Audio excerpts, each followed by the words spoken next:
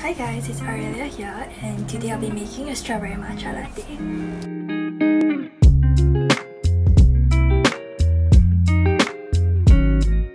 All you need is some strawberries, milk, ice, and matcha powder, and this is just like a 3-in-1 version that I got.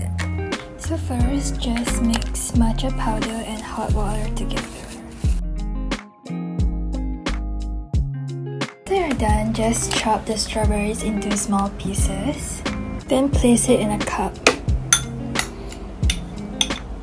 Next, use a spoon to mash the strawberries. After that, just add ice. And ice is a little bit melted. Then just pour some milk until it's like 3/4 full. Okay, lastly, just pour the matcha mixture until it is like full. Oh no!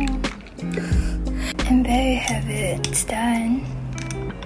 Okay, time for the taste test. Actually tastes not bad. Like, despite how it looks, it actually tastes really decent. So that's it for the video, and I hope you enjoyed it. Stay safe during this period. Bye!